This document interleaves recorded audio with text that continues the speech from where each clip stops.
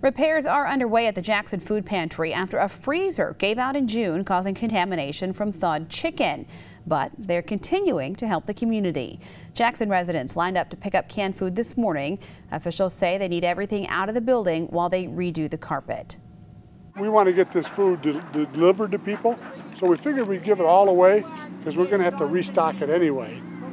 So rather than have it just sit out here in the hot till they're done, let's give it to clients. The project is expected to cost several $1,000s. You can find out how to donate to the food pantry on our website, fox47news.com.